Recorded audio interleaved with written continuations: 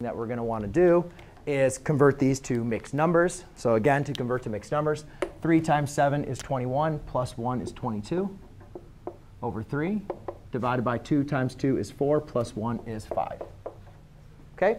Now, to dividing, what we're simply going to do is we're going to replace this into a multiplication problem by taking the reciprocal of our divisor, which is 5/2. So I do 22 over 3 times 2/5.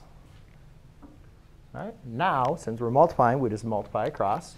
So my final answer will be 44 over 15. Again, look for numbers that you can divide in and out. But to do that, I would always look at the multiples of your smaller number, which in this case is 15.